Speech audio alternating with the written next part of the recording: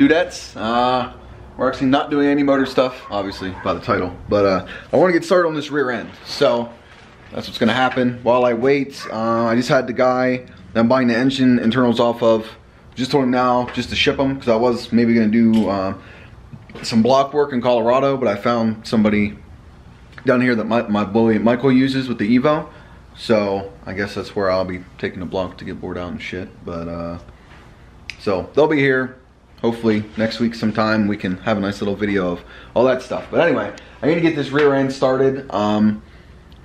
It's probably gonna be maybe 3-4 videos of just rear end stuff.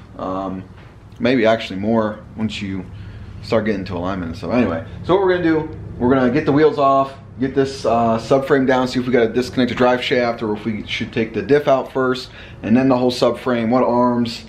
Well, all the arms got to come off because I got all new arms, toe arms, control arms, what are they called, trailing arms, and then I got to remove the wishbones, like basically like where the hub is, that area, and there's 2 bushings on each side that I got solid bushings to replace with. So there's a whole bunch of stuff just when it comes to like the subframe and arms, and then I'm going to pull the bumper and get rid of the crash bar back there, and then the last thing that's going to be happening is the carbon hatch, which come October, early October, will be about 2 months, and it should be here like not long after that. He said mine was the next one being made, and that was like 2 or 3 weeks ago. So, which is fine because I don't have the glass for it yet anyway, and the people that are building my trans are the ones supplying with the Lexan, so it's fine. And then obviously when I get the rear end aligned, and we'll be doing weight comparisons and all that along the way. So stay tuned for all this rear end stuff, and then it might get mixed in between. I might start doing engine stuff in between those videos, do like because I usually do like Monday and Thursday videos, so like a Monday rear end, a Thursday engine video or something. So we're gonna try and keep the content rolling here and keep you guys entertained. You guys seem to be loving this shit. So many people keep telling me to swap the transmission to the DQ500. Guys, it's not happening.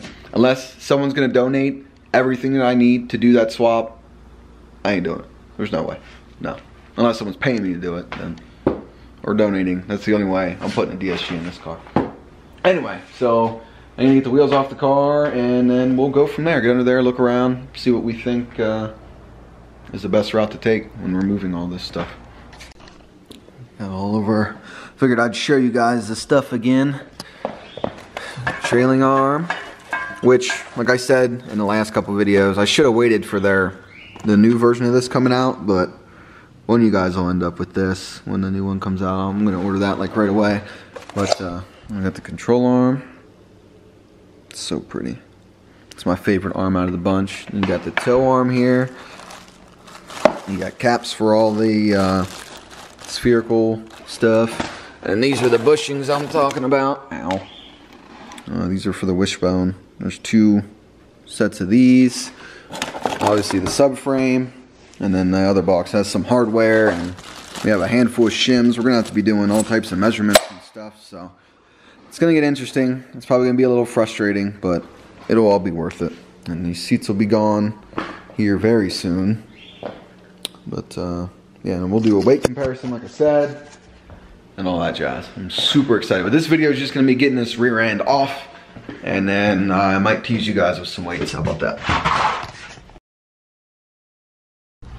Alright guys, so we're under the car here. Got the wheels off. Excuse me, please excuse me for being an idiot earlier. I don't know what I was saying about those bushings being hub related. I'm dumb. So there's a bushing in here. So I guess there is that one. So you got that bushing right there, and then the bushing on the end of this up in there. Those are the 2 bushings that'll be getting replaced. It's in that little box. And this is the only stock arm I'm keeping. Eventually, once I get rich, I'll go to a true coilover setup where the spring isn't on this arm at all. It's actually on the shock. But we'll get there. Anyway, so you see this is like a stamped steel, ugly subframe. Like that whole tubular thing I just showed you is going to replace that whole bigger part. And I'll have those for sale as well. I forgot I had those. But, so, okay. Yeah, the subframe, exhaust has definitely got to come off. And then this is the toe arm. So that's that real one of the nicer arms I have, nice and thick. And then you got the this arm right here. This is the control arm. This is the one that's like real curved. I'll show you from the top, kind of. You see the, I can't even see the camera. And this arm right here, the bolt goes over. So like all the bushings back here, this will be a spherical bushing. This will be solid. That one will be solid. There won't be any bushings in the subframe at all. You can kind of see like the bushing in there, and I have these bushing inserts to help keep the rear end still. But now I won't have any bushings at all. They'll all be gone. So this doesn't really seem too bad. Get the exhaust off. Get the springs out and the shocks off, at least unmounted. Get that bolt out. What's gonna hold this up here? Oh yeah, we gotta worry about axles and shit too. Yeah, this will be interesting. Alright guys, after further inspection, so that rubber bushing towards the middle top of the screen there, that is the back of the diff, and it mounts to the top side of the subframe. The subframe is this here. So it mounts to the top. There's a bolt that goes. You're gonna have to remove this arm to get to that bolt. And you can see over here, that's the way the subframe is made. Now it attaches on the top side of the diff. See, the diff is resting on the subframe there, and it's supporting it here. So the whole subframe, the diff can't, well, it'd be very difficult to take the diff out, I think, without dropping the subframe. So I think I might just leave everything attached to it, basically. There's the sway bars attached to it. Looks like the level sensor is attached to it. It is. And I believe there's like a little bracket thing that came on with the subframe for that, which is really neat. And I also noticed where they welded the exhaust hanger on the new subframe, so that was also very neat of them. But yeah, so I think only things I really need to disconnect, I'm going to have to take off the brake calipers on both sides, hang those, disconnect the tops of the struts up there, and move these freaking jack stands, because it's literally, subframe is supporting it. So gotta figure out where I'm gonna move those. I gotta drop the exhaust, disconnect the drive shaft, the axles and everything will come down with it. All of this will, so it'll just be interesting on 2 jacks, but we'll do it.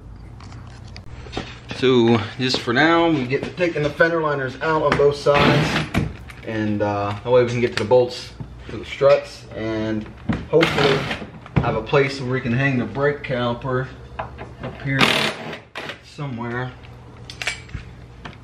Gotta figure out where I'm gonna toss all this stuff.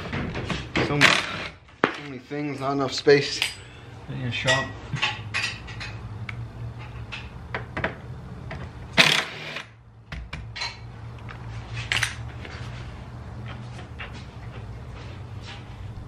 Nope.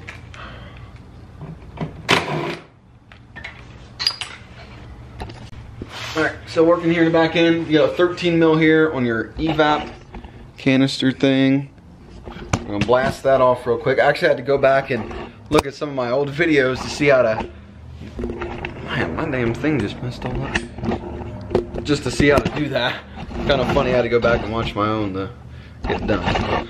Anyway, it says in my video here to lift up and just pull on it. So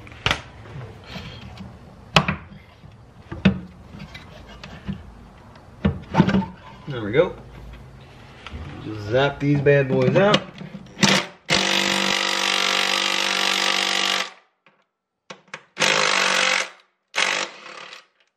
Probably help if I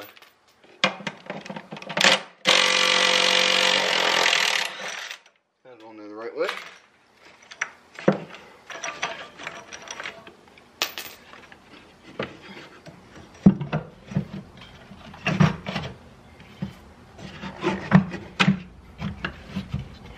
That back. Where'd that 10 mil?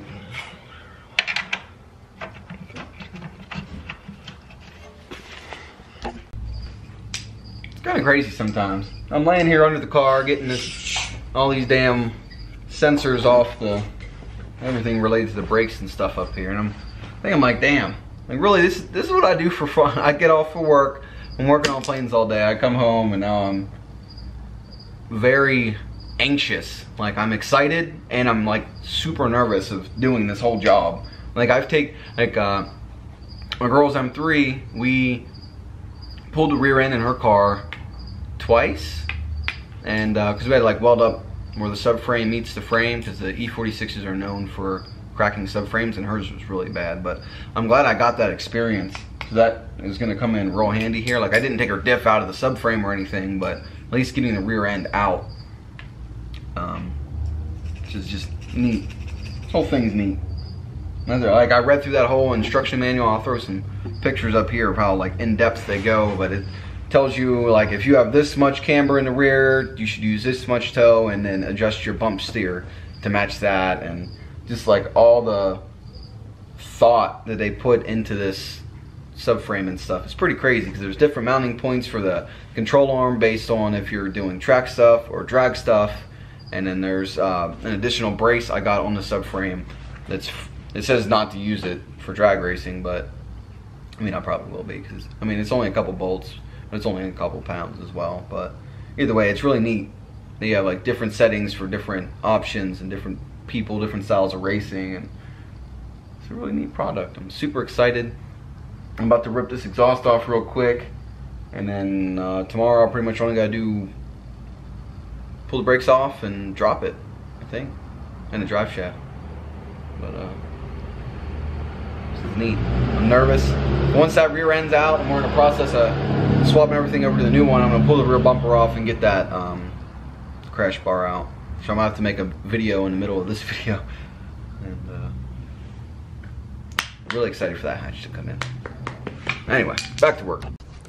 So I went through up here, disconnected my DCC cancelers, a brake pad wear sensor, and then the power for the electric brake. I did the same thing on the other side.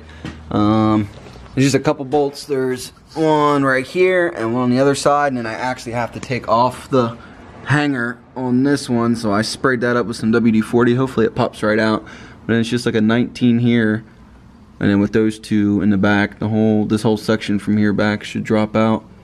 Go grab a jack, get that under the muffler here, and get to it. Not sure how well recording this is gonna go, but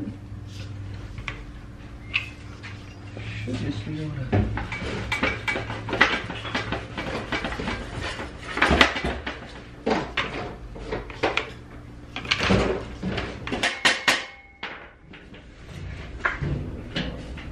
Guys, it really seems together.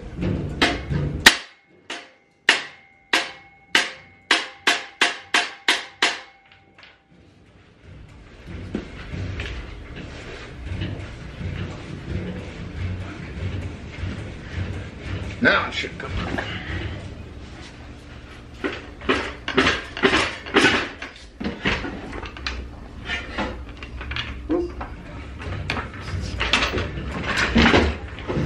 There we go. Okay. Oh, she's out. Well, little Remus cat bag is off here. It's actually a little heavier than what I thought it would be for being like all the ink just comes right off. Anyway, I feel like someone's gonna say, well, why don't you delete this then if you're trying to save all that weight? I probably should. This thing is beefy. I'll probably save quite a bit of weight getting rid of that, just putting a straight pipe, but that doesn't sound like absolute ass.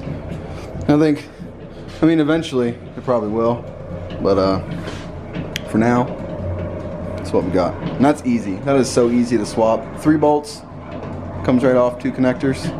I could just have a straight pipe piece I could swap in.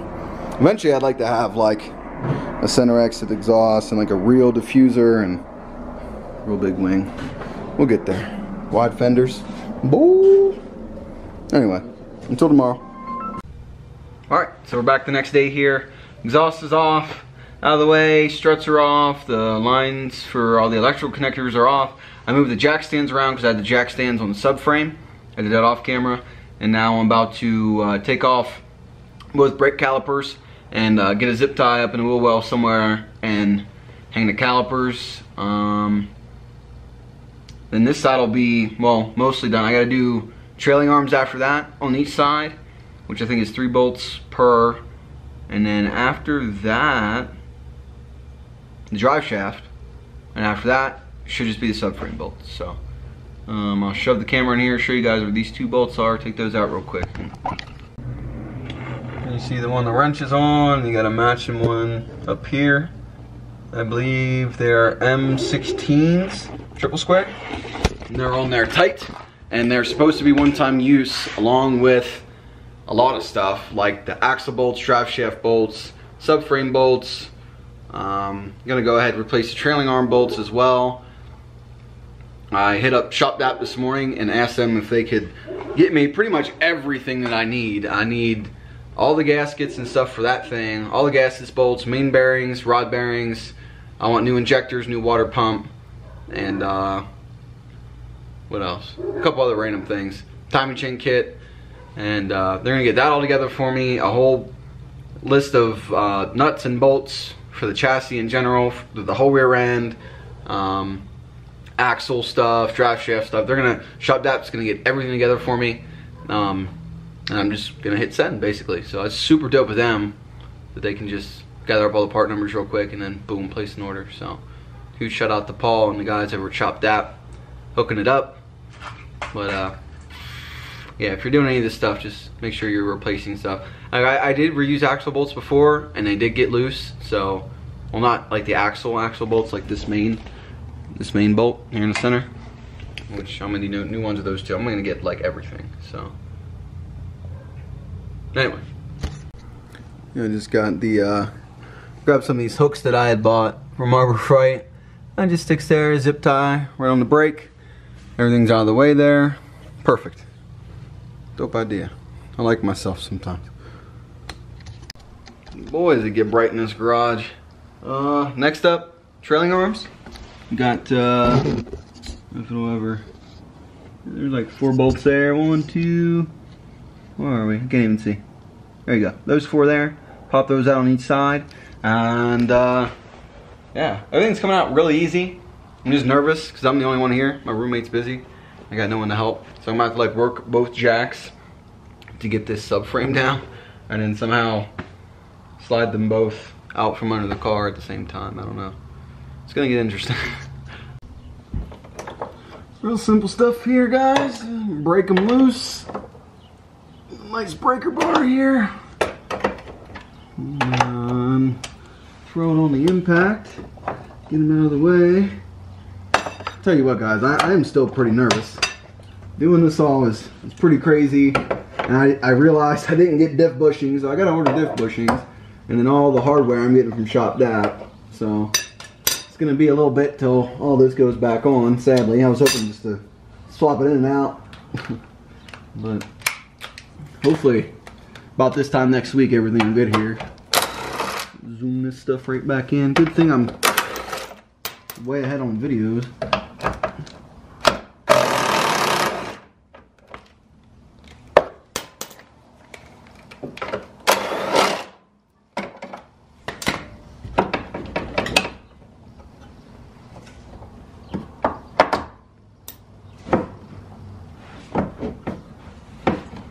About as far down as gonna go for now. Alright, so this one took a minute to figure out how to do, since, you know, the other end of the drive shaft that way is disconnected. Like there's nothing to hold it still. So I wound up taking this flathead, putting it through there, and I can use that as leverage to keep the whole thing from turning whenever you're trying to loosen these bolts. Super pain in the ass. Took me like 10 minutes of laying here until I realized that you could actually like go through this. Like there's some spots where it just goes all the way through. And I actually plan on replacing, they call these like Weebos or some shit. I'm gonna replace the front and rear ones, so what is. So actually, take a look at this. I don't think that is supposed to do that. Let's see how, yeah, look at that. So yeah, definitely glad I got under here and started poking around, because that was gonna go bad soon. Who knows what kind of crap we would have had to deal with. I promise I did not lay it like this. I knocked it over on Lux and it fell like this. I had to show you guys. That's crazy. Alright guys, got the drive shaft off, kind of hanging here. I disconnected the level sensor there that goes on this nub, and then there's an electrical connector for it. Right here on the Haldex box. See it from this way, there's two connectors that go, they're on the top of this on the other side. This is one of them. It's a big plug, it's very annoying. That was like super duper annoying to mess with. And then there's this plug. You got brake lines that run across the top here, and there's like brackets that hold it to the subframe on both sides. And then obviously this bolt, that bolt, and then the one's mirroring on the other side. Those four are the only things holding that in. As I'm lowering it, I'm gonna have to take off those brake lines. And with the Verkline subframe, it comes with brackets for that to install. And then I believe you bring this bracket over, but it has like all the provisions for everything. Like, it's super dope, super duper dope. I can't wait to like actually compare them side by side on the ground. But whew. I think I'm gonna put a jack right here in this area and a jack right here. I was thinking about putting it on the, whatever these are called, wishbones, but with the spring being there and all that, and a lot of it's top heavy, I didn't want it to like just fall backwards. So I figured if I put it where most of the weight is, which is here in the center, yeah, I think that'll work. I'll be able to get it just low enough. Hopefully these don't drag too much or the rotors are sitting too far, we'll see. But just enough to get it out from under the car, and I'll be happy. Can't believe I just did that for that camera angle. It's a pain in my ass. At least I got room, right? Be thankful for that.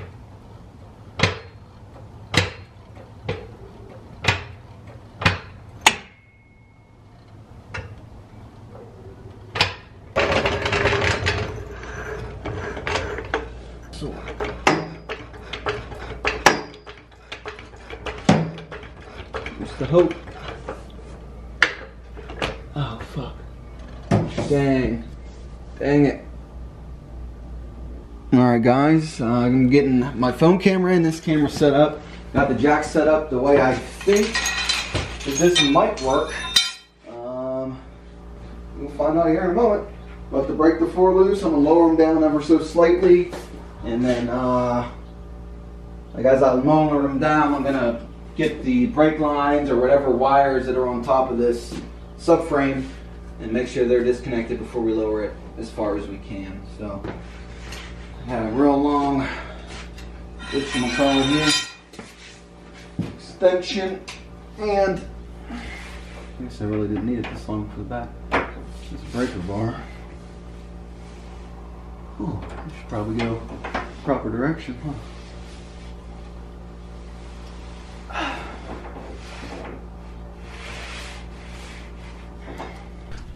So guys, I got the subframe lowered ever so slightly. You can see it's about that much. Boom. Now up in here you can, I don't know if the camera will get it, kind of back there you can see where there's a clip and there's another clip further up the line there, up there. They're plastic, so, and these are hard lines, so I think the hard lines would break the plastic if anything, but it's not gonna be that hard to pop them on out.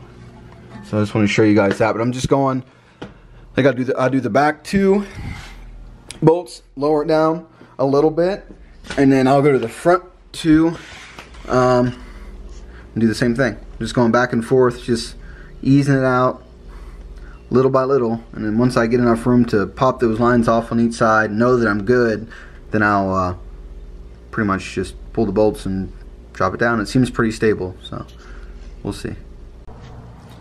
Alright, after realizing I actually did have to take the brake lines off because the bracket for the hard line is actually attached to the subframe. I'll show you later, but just got low enough to take these back too down. I can fit my finger up there now.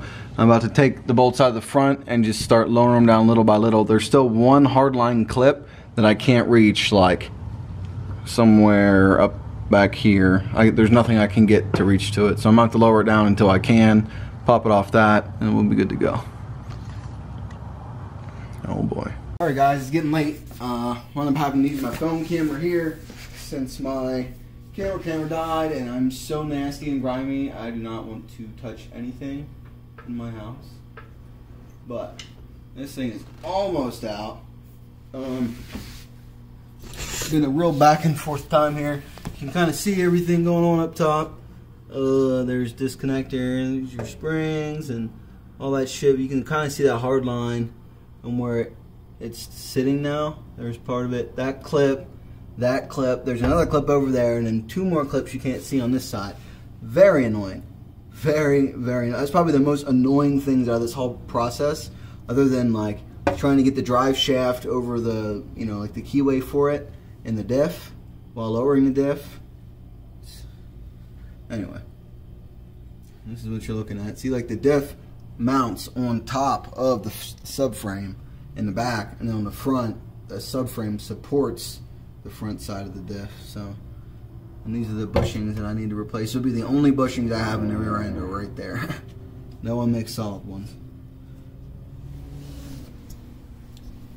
Anyway. Alright, drop this bad boy to the ground.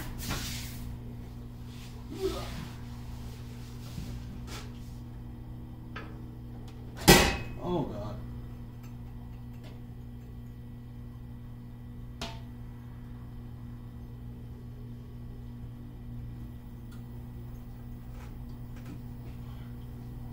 Alright. Hopefully that's low enough. On this side, you gotta pull this baby out.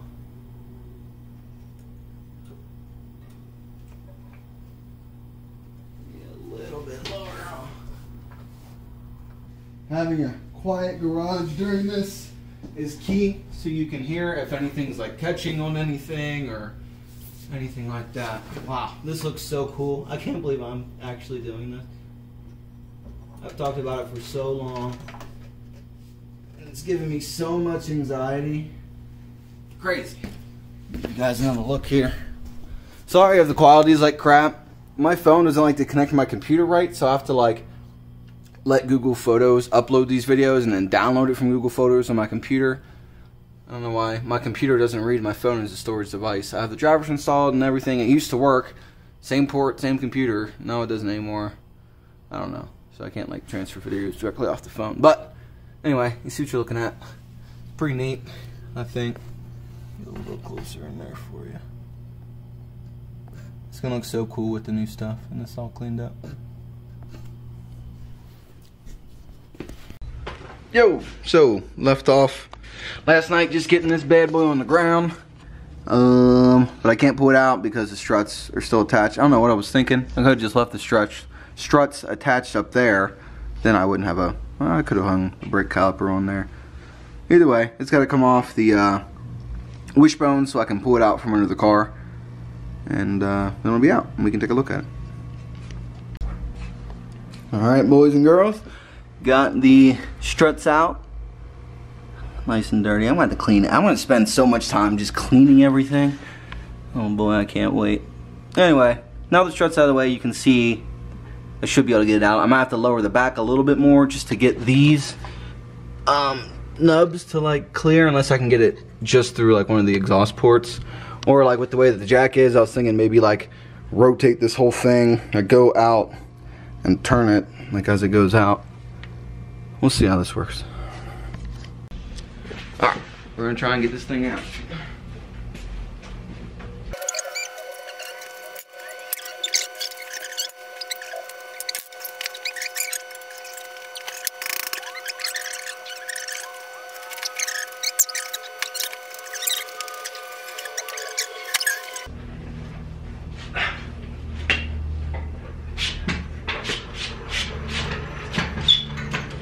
Oh boy. Okay. I'm rotating. Oh shit. Here, just If you don't have an issue with lifting this, we can both lift this up. Oh, Jesus, almost done. I just want to. I was saying that so we can really pressure off of it. Alright, whatever. That'll work. Lift it up again.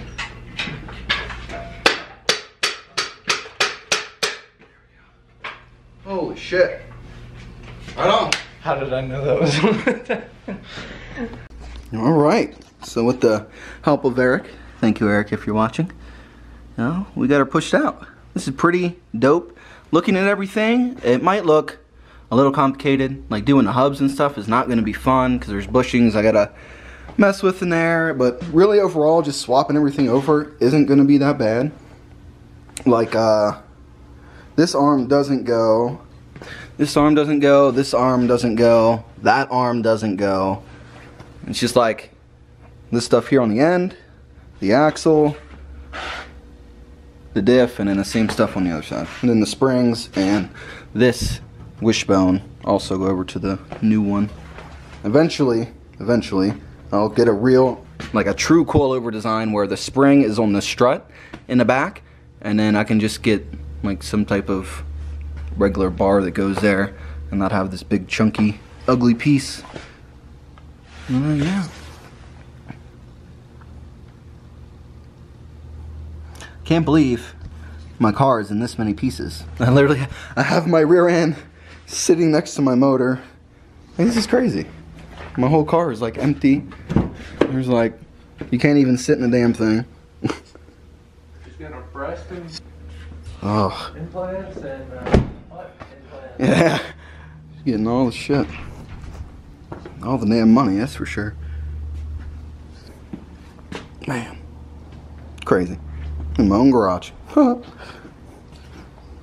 would have thought?